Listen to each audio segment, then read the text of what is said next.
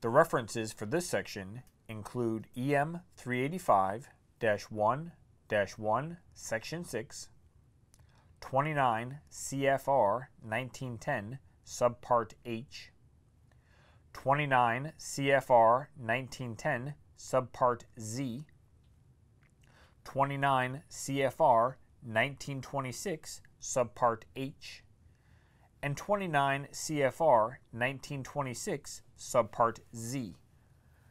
Exposure through inhalation, ingestion, skin absorption, or physical contact to any chemical or biological agent in excess of acceptable limits specified in the current American Conference of Governmental Industrial Hygienists Guideline, Threshold Limit Values, and Biological Exposure Indices, published by OSHA, shall be prohibited. The applicable standard is the Occupational Exposure Limit, or OEL. In cases of conflict between ACGIH, OSHA, Department of Defense, or Department of the Army standards or regulations, the most stringent requirement shall be used as the OEL. The employer shall comply with all applicable standards and regulations to reduce contaminant concentration levels as low as reasonably achievable, or ALARA. Activities where occupational exposure to chemical or biological warfare agent is possible shall comply with DA safety and occupational health requirements for chemical and biological agents. Activities involving ammunition and explosives or their constituents or chemical warfare agents may have additional requirements specified in EM 385-1-97 Explosive Safety and Health Requirements Manual.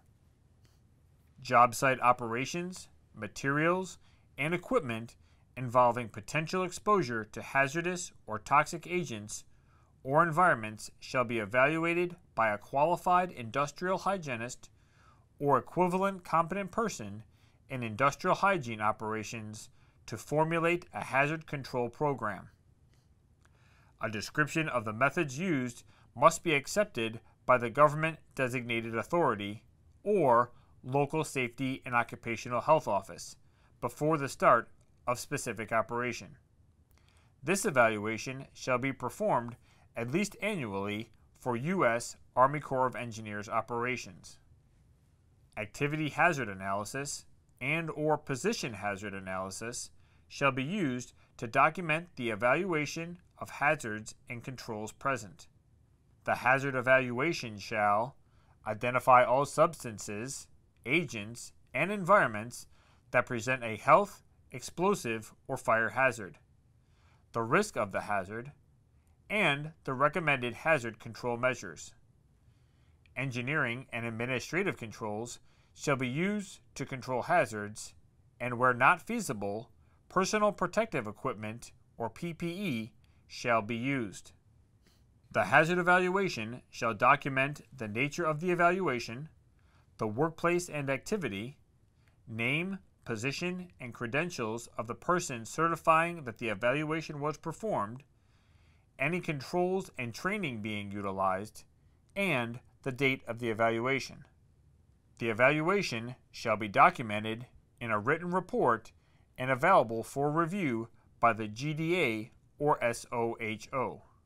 Approved and calibrated devices shall be provided to measure hazardous or toxic agents and environments.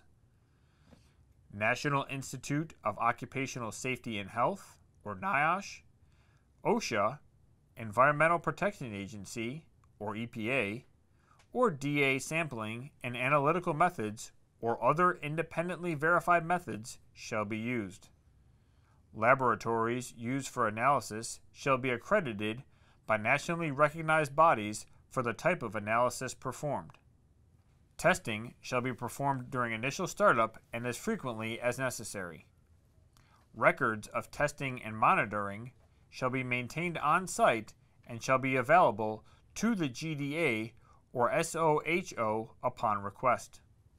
The following methods shall be utilized for the control of exposure to hazardous or toxic agents and environments and shall be followed in order below unless infeasible: substitution, engineering controls, work practice or management controls, and finally, appropriate PPE. New in the 2014 edition, regular house cleaning, work and break area surface cleaning, and personal decontamination procedures shall be instituted in areas where operations generate toxic dust and fume hazards. Also new in the 2014 edition, the frequency of surface cleaning and decontamination procedures is dependent on the nature of the hazards and frequency and risk from the exposure. Finally, in the 2014 edition, procedures shall be documented in the Project Safety and Occupational Health Plan or Accident Prevention Plan. A written hazardous communication or HAZCOM program shall be developed when hazardous or toxic agents are present or procured, stored, or used on project site. The HAZCOM program shall include hazardous or toxic agent inventory, hazardous or toxic agent labeling, material safety data sheets or safety data sheets, and employee information and training. This table of HCS pictograms and hazards provides an example that's new in the 2014 edition, which is required to be compliant with the Globally Harmonized System, or GHA, changes to the HAZCOM standard. When engineering and work practice controls or substitution are either infeasible or insufficient, appropriate PPE and chemical hygiene facilities shall be provided and used for transportation, use, and storage of hazardous or toxic agents. When irritants or hazardous substances may contact skin or clothing, chemical hygiene facilities and PPE, including suitable gloves, face and eye protection, and chemical protective suits, shall be provided. Qualified industrial hygienist or other competent person shall determine the scope and type of PPE required. Special attention is required when working with materials designated with a skin notation by OEL. Barrier cream ointment or other skin protection measures recommended by the manufacturer for specific exposure shall be available for use. When eye or body of any person may be exposed to hazardous or toxic agents, suitable facilities that comply with American National Standards Institute, or ANSI, Z358.1, emergency eye wash and shower equipment for quick drenching or flushing of the eyes and body shall be provided in the work area for immediate emergency use and shall not be more than 10 seconds from the hazardous material. Emergency eye wash equipment must irrigate and flush both eyes simultaneously while the operator holds the eyes open. Emergency eye wash equipment must deliver at least 0.4 gallons of water per minute for 15 minutes or more, providing a minimum of 6 gallons of water. Water used in emergency eye washes and showers shall meet drinking water standards. Steps will be taken to ensure the water does not freeze or become stagnant. Personal eye wash equipment may be used to supplement emergency washing facilities, but must not be used as a substitute.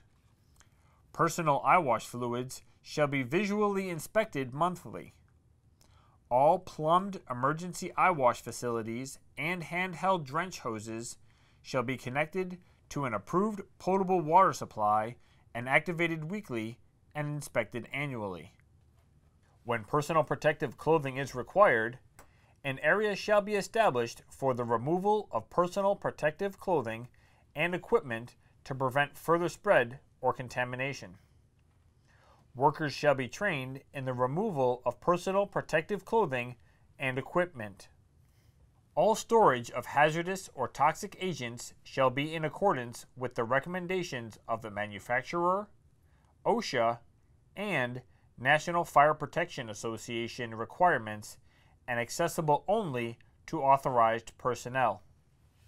Disposal of surplus or excess hazardous or toxic agents shall occur in a manner that will not contaminate or pollute any water supply, groundwater, or streams, and will comply with federal, state, and local regulations and guidelines. A process safety management program of highly hazardous chemicals shall be employed in accordance with 29 CFR 1910.119 or 29 CFR 1926.64 whenever a work activity involves a process that involves a chemical at or above the threshold quantities listed in Appendix A of the above cited CFRs, or a process that involves a flammable liquid or gas on site in one location in a quantity of 10,000 pounds or more as defined in 29 CFR 1926.59C. No asbestos-containing materials shall be used or brought onto any U.S. Army Corps of Engineers project or other project governed by EM 385-1-1.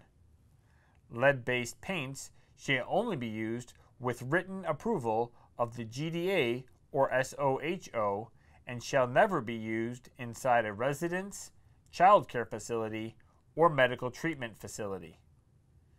All construction or maintenance projects shall be evaluated for the potential to contain ACM or LBP. Lead and asbestos sources are to be labeled and should not be disturbed without proper protection. If infeasible to label each source, a site map may be posted which points out the location of the lead and asbestos hazards.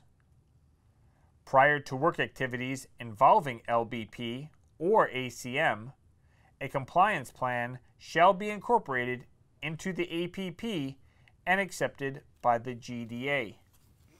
A lead compliance plan shall describe the procedures to be followed to protect employees from lead hazards while performing lead hazard control activities. The plan shall include a description of each work activity and controls, employee exposure assessment procedures, including an initial determination and continued exposure monitoring, protective clothing and housekeeping procedures, administrative controls, and medical surveillance procedures. The plan shall also include detailed sketches identifying lead hazard control areas, decontamination areas and facilities, critical barriers, and physical and air distribution boundaries, perimeter or other air monitoring, security, and water generation, characterization, transportation, and disposal. An asbestos abatement plan shall describe procedures to be followed to protect employees from asbestos hazards while performing work that will disturb ACM, and shall include description of work activities, method of notification of work involving ACM, description of regulated areas, types of containment, decontamination unit plan, and engineering controls, air monitoring, including personal, environmental, and clearance, and PPE, including respirators and clothing. The plan shall also include housekeeping procedures, hygiene facilities and practices, competent person and employee training required, medical surveillance, waste generation, containerization, transportation, and disposal, and security, fire, and medical emergency response procedures.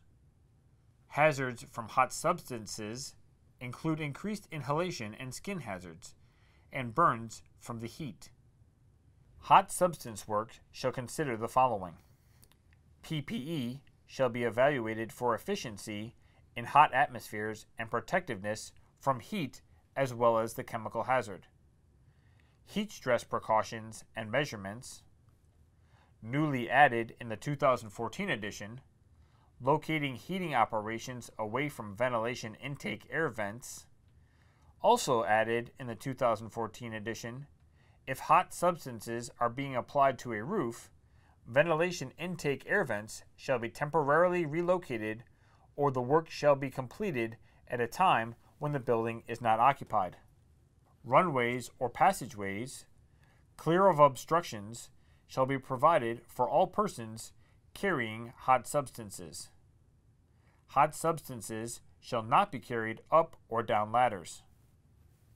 When hoists are used to raise or lower hot substances, attention shall be given to assure that hoisting mechanism is adequate for the loads imposed and is securely braced and anchored. All persons handling hot substances shall be provided protection against contact with or exposure to radiant heat, glare, fumes, and vapors. At a minimum, roofers handling roofing materials shall be fully clothed, including long-sleeve shirts, shoes secured and at least 6 inches in height, and gloves up to the wrist.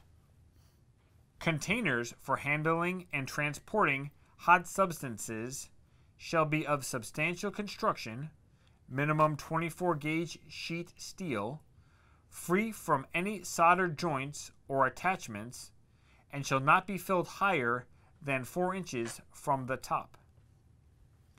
Piping used to transport hot substances shall have an entry and exit shutoff valve and be made of flexible metallic hoses fitted with insulated handles.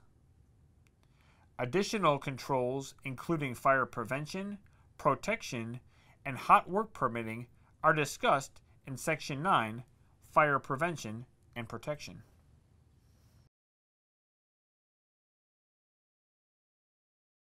Protection against hazards from insects and/or animals harboring fleas or disease-carrying insects shall include the following.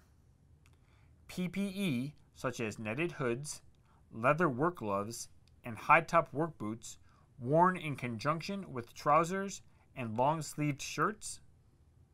Clothing treated at the factory with DEET or permethrin. Drainage or spraying of breeding areas. Destroying or flagging of nests. Smudge pots or aerosols for protecting workers in small areas. Protection against hazards shall also include elimination of actions or conditions that propagate insects or vermin, extermination measures, approved first aid procedures for employees. Employees allergic to bee stings shall be encouraged to self-identify to the supervisor and to carry an EpiPen. Inoculation against diseases known to be a local hazard, and instruction and recognition of the animals and insects. In areas where there is an exposure to poisonous snakes or lizards, employees shall be required to wear snake chaps or knee-high snake boots in conjunction with trousers and long-sleeve shirts. Be trained in the recognition of snakes. Be trained in proper first aid procedures for bites. In areas where employees are exposed to poisonous plants, the following protective measures shall be provided: removal or destruction of plants, appropriate protective clothing, protective ointments, soap and water for washing exposed parts, instruction in recognition and identification of plants. When burning poisonous plants, controls shall be instituted to prevent contact with or inhalation of toxic elements contained in the smoke. Anyone who procures, uses, possesses, transports, transfers, or disposes of radioactive material or radiation generating devices shall notify in writing the GDA or radiation safety officer of nature of the material or device, a description of intended use, the location of use and storage, and all transportation and disposal requirements. Secure appropriate authorization or permit if any radioactive material or a radiation generation device is to be used on a DoD installation. Provide to the GDA or RSO a copy of all U.S. Nuclear Regulatory Commission or Agreement state licenses, Army Radiation Authorization, Army Radiation Permit, and reciprocity forms to include NRC Form 241 as applicable. Operations involving radiation hazards or use of radioactive materials or radiation generating devices shall be performed under the direct supervision of a RSO, who is qualified and responsible for radiological safety. New in the 2014 edition, when a U.S. Army Corps of Engineers radiation safety program exists at a location or facility that has potential radon-222 emissions from radioactive material use, the more restrictive of the specific limits, the specific license conditions, or the NRC requirements in 10 CFR 20 for radon-222 shall apply.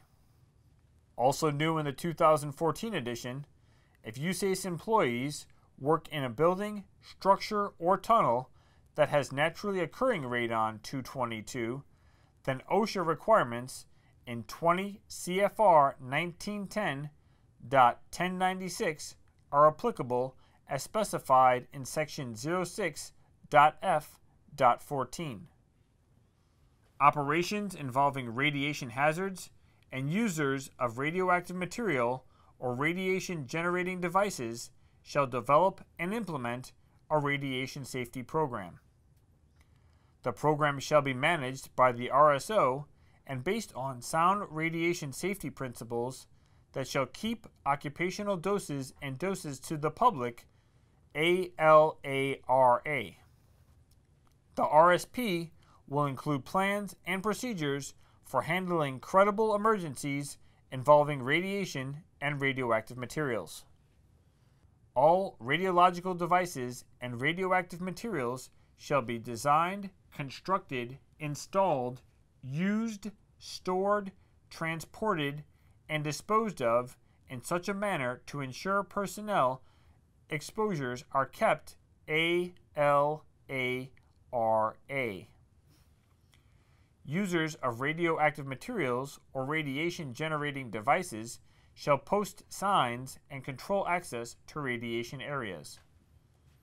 Where radiation levels exceed 2 millirems in any 1 hour period, users shall use engineering controls, shielding, access time limitation, and or physical separation to keep doses to the public ALARA.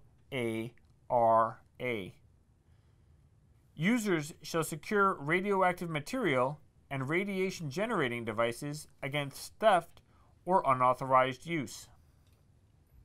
Storage shall be in accordance with any license or permit requirements. Radioactive material and radiation generating devices not in storage shall be under constant control and surveillance. The RSO shall post in a conspicuous location a sign or signs bearing the standard radiation symbol and the following words: Caution, radiation area between 5 and 100 millirems. Caution, high radiation area 100 millirems to 500 rads. Grave danger greater than 500 rads. Caution, airborne radioactive area, areas where airborne radioactive material concentrations exceed derived air concentration or DAC limits. And caution, radioactive material in areas where quantities of radioactive materials in excess of 10 times the 10 CFR 20 Appendix C quantities are present. Any loss, theft, damage, or overexposure shall immediately, upon discovery, be reported to the RSO, who will then file a report with NRC in accordance with requirements of 10 CFR 20. Mishaps involving radioactive material or radiation-generating devices shall be reported immediately to the RSO. Only qualified and trained employees may be assigned to install, adjust, and operate laser equipment. Proof of qualification shall be in the operator's possession during operation. Laser equipment shall bear a label to indicate the make, maximum output, and beam spread. Areas in which lasers are used shall be posted with standard laser warning signs. Employees whose work requires exposure to laser beams shall be provided with appropriate laser safety goggles. Beam shutters or caps shall be used, or the laser turned off when laser transmission is not required. When the laser is left unattended for a period of time, the laser shall be turned off. The laser beam shall not be directed at employees. Whenever possible, laser units in operation shall be set above the heads of employees. When it is raining or snowing, or when there is dust or fog in the air, the operation of laser systems shall be prohibited. Only Class 1, 2, or 3A lasers may be used as handheld pointing devices. For suspected laser eye injuries, immediately evacuate personnel to the nearest medical treatment facility for eye examination. All portable or temporary ventilation systems shall remove dust, fumes, mists, vapors, and gases away from the worker and the work environment, or provide air to prevent an oxygen-deficient atmosphere. Makeup air for air supply ventilation shall draw air free of contaminants and away from any potential contaminant source.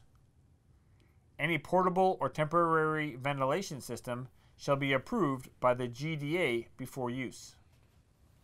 New in the 2014 edition, the use of high-efficiency filtered recirculated ventilation units shall be allowed when the filtration system lowers the level of any of the toxic fumes or dust from the operation to less than half of the OEL. This shall be documented by an IH or CP through sampling for the contaminants. Note that welding fumes, carbon monoxide, ozone, and carbon dioxide are common contaminants that are not filtered out by most filtration devices. Also new in the 2014 edition, the use of high-efficiency filtered recirculated ventilation units shall also be allowed when the unit and filtration are regularly maintained and the maintenance procedure and schedule is written and documented when maintenance is completed. The air is not recirculated into a confined space. The contaminant is not beryllium or chromium. Fumes or particulate from beryllium or chromium are not to be filtered and recirculated. Ventilation systems used to remove hazardous dust, fumes, gases, or substances shall be evaluated annually to determine if the system requires cleaning. The cleaning of the ventilation system shall be part of the Written Housekeeping Program section of the project SOH Plan or APP. Silica sand shall not be used as an abrasive blasting media. Alternative abrasive blasting materials are available and listed in Table 6-3. Abrasive blasting operations shall be evaluated to determine composition and toxicity of the abrasive and the dust or fume generated by the blasted material, including surface coatings. This determination shall be documented on the AHA developed for the abrasive blasting activity. Written operating procedures shall be developed and implemented for abrasive blasting operations, including pressurized pot procedures. The procedures should be added as an appendix to the APP. The concentration of respirable dust and fume in the breathing zone shall be maintained below any OEL for the material being blasted and the blasting agents or its byproducts. No employee will be allowed to work in abrasive blasting operations unless he has met the medical surveillance and training and experience requirements and has been provided the appropriate PPE. Selection and use of PPE shall be in accordance with Section 5. If reusable coveralls are used, they shall be vacuumed before all breaks and removed at the end of the shift. Clothes shall not be taken home to be cleaned by the worker or family, but shall be laundered by the employer. Air-supplied helmets, blast helmets and hoods, dust respirators, earmuffs, safety boots or toe guards, durable coveralls, closable at wrists, ankles, and other openings, and safety glasses should be an individual issue item, identified with and used by only one employee. Such equipment may be reissued to another employee only after complete cleaning, repair, and decontamination. Daily checks shall be performed by the wearer of PPE to maintain it in good working condition. Rips, tears, and openings of PPE that exposes skin to abrasive agents shall be mended or replaced. Suitable hearing protection, capable of attenuating employee noise exposure, shall be worn inside the blast helmet or hood unless hearing protection is an integral part of such helmet or hood.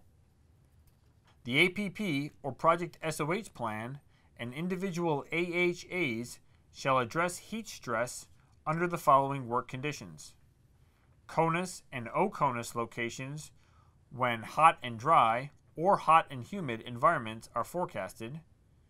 Work is conducted in semi-permeable or impermeable clothing and or heavy clothing such as arc-rated suits. Work is in a confined work environment. Work occurs when the heat index is greater than 75 degrees Fahrenheit, or work occurs around heat-producing equipment such as furnaces, boilers, asphalt pots, engines, compressors, etc.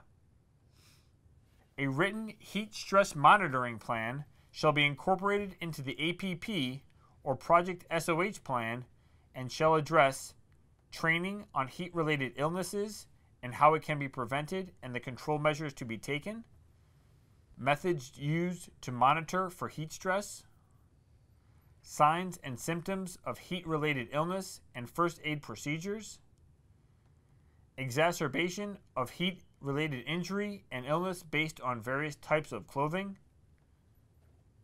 dangers of using drugs and alcohol in hot work environments. In hot environments, the following shall be considered: potable drinking water and encouraging employees to frequently drink small amounts. Toolbox talks on HSMP, weather conditions, heat-related incidents. Work scheduled for cooler period during the day. Implementing a buddy system. Acclimatizing to heat conditions. Providing recovery areas. And encouraging employees to use sunscreen with SPF of 30 or greater. A cold stress management plan shall be incorporated into the APP or Project SOH plan for the following work activities: extended work duration in refrigerated rooms, work in cold environments where air temperature or wind chill is below 40 degrees Fahrenheit, extended bare hand work in cold weather, work with hands or parts of the body in cold water for periods greater than 10 to 12 minutes or potential for cold water immersion, working in snow or ice. The CSMP shall address training on the signs, symptoms, and first aid for hypothermia, frostbite, and trench foot, control and prevention measures to include PPE engineering and administrative controls, eating, drinking, and safe work practices, conditions and limitations for bare hand work, air temperature and wind speed readings shall be taken at least every 4 hours. In cold environments, the following guidelines shall be followed to prevent cold-related injury. Warming shelters should be made available nearby when the wind chill drops below 10 degrees Fahrenheit. A change of clothing shall be available if there is an opportunity for worker to become wet. Environmental monitoring required when wind chill drops below 20 degrees Fahrenheit and performed every 4 hours or is warranted. In cold environments, the following guidelines shall be followed to prevent cold-related injury. When the wind chill drops below 0 degrees Fahrenheit, the following work practices shall apply: implementing the buddy system, working at a moderate rate to prevent sweating, providing heat shelters, giving new workers time to acclimate. When work activities that stress the body's capabilities are identified, the employer shall identify it as a hazard in the APP or Project SOH plan. The plan shall incorporate processes that recognize cumulative trauma hazards, isolate causative factors, inform and train employees, provide and implement PPE and engineering controls, if appropriate. Hand vibration monitoring and controls must be in compliance with ANSI S2.70. Control measures to minimize hand-arm vibration include use of anti-vibration tools and/or gloves, work practices that keep the employee's hand and body warm and minimize vibration, application of specialized medical surveillance to identify personnel susceptible to vibration, adherence to threshold limit value or TLV guidelines. Work activities that may impact indoor air quality may be scheduled for after hours or performed in a manner that will prevent exposure to occupants. No smoking, to include the use of smokeless cigarettes or cigars, inside all DoD vehicles, aircraft, vessels, or work buildings. Designated smoking areas shall only be in outdoor locations that are not commonly used or accessed by non-smokers, a minimum of 25 feet from building entrances. Designated smoking areas shall be located away from supplied air intakes and building entryways or egresses. A mold assessment shall be performed when needed. Assessment and remediation shall be overseen by a competent mold inspector with a minimum of 5 years' experience. This person shall be an IH, microbiologist, or a qualified indoor air specialist, or mold inspector who has been certified by an independent IAQ certifying agency. Some states, local authorities, and host nations also require this person to be licensed. A mold assessment shall be written and shall contain the following: description of area assessed, size, ventilation, and occupancy, name and qualifications of inspector, any sample results, drawing of the area showing location of samples, location of visible mold or mildew, type of substrate it is growing on, ventilation sources, and other information thought to be important, potential sources of the moisture, recommendations for controlling the problem and remediating the mold. Causes of mold shall be addressed before completing mold remediation. If the assessment reveals mold remediation is required, then US APHC TG277, Army Facilities Management Information Document on mold remediation issues, and any local, state, or host nation guidelines or regulations shall be used. A remediation plan shall be written by a competent mold expert. Mold remediation should not be performed by the same entity that performed the mold assessment. Employees in the immediate area of the mold contamination shall be informed of the remediation, results of any testing, and symptoms of the hazard. The employees shall not be in the area during remediation. Post-remediation air sampling shall be done in the immediate area and in any areas in the mold spore or vegetative air pathway and compared to outside air samples. All activities which could generate chromium-6 fumes, mists, or dusts shall be evaluated by an IH to determine potential personnel exposure over the OSHA chromium-6 standards. Typical operations include cutting or breaking up of cement surfaces made from Portland cement, painting or paint removal operations, welding using rods or wire with chromium coating, heating or welding on stainless steel, handling or applying anti-corrosive substances or coatings. The evaluation shall include a risk assessment of the type and frequency of exposure and breathing zone air samples and swipe sampling on surfaces in the work and surrounding area as described in 29 CFR 1910.1026. The evaluation shall be added as an appendix to the APP or Project SOH plan. To prevent exposure to chromium-6, materials containing chromium-6 should be avoided when possible. Should chromium-6 containing products be required, justification and similar non-chromium-6 product evaluation shall be conducted and submitted to the GDA or SOHO. At a minimum, employers shall comply with requirements in 1910.1026, 1915.1026, or 1926.1126, and provide appropriate PPE, respirators, decontamination facilities, and a lunchroom or area clean from chromium dust and/or fumes. In areas where chromium-6 is generated or used, there shall be a housekeeping and decontamination program instituted. Employees shall clean all surfaces a minimum of once a day or at the end of the shift. At a minimum, all exhaust and ventilation systems shall be cleaned and filters changed annually. Workers shall remove outer work clothing before eating, drinking, or smoking. Employee airborne exposure to crystalline silica shall not exceed the 8-hour time-weighted average, or TWA, OEL. Feasible engineering controls shall be implemented.